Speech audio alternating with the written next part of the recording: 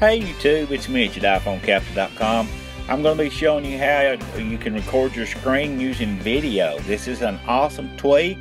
I'm calling it a tweak because it's not in the App Store. So it would be considered something that Apple hasn't approved or wouldn't approve. They don't want us recording our screen, first of all. But anyway, it has several different options, as you can see here.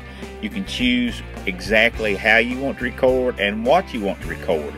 If you only want to record audio, if you don't want to record your screen, and if you want to use your back or front camera while you're recording, that's going to be up to you. And the output you see down here, you've got 720 or 1080, and I'm running it on 720 because my upload speeds are very slow right now. I don't have a very good camera, and I'm having to struggle to even try to make some decent material to even put out there.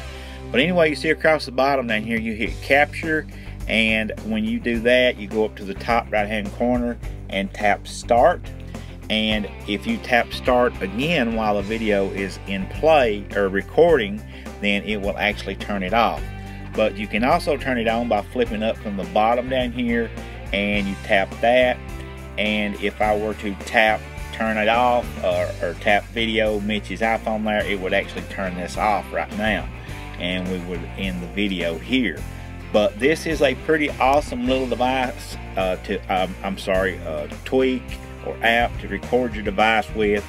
You can see up there at the top of the screen, you got at the status bar, you got the little red flashing stripe across the status bar to let you know that you're actually recording. And if you were to go into any of these other applications here, it would actually just follow you right into it. And what we're going to do here is just open up something very simple like Twitter to just take you in, so you can see that it does follow you right into this other application, and it just all works very fluidly. Process, this is where you get your videos from, and this is your audio recording. But here you see down here at the bottom, allow mixing and other programs. To leave that turned on, I would recommend to do that and leave it at 60 frames per second. Anyway guys, I'll have the link where you can download this. This is an awesome little application. I'm going to try to upload it straight into YouTube so you'll see what it looks like without any editing or anything like that.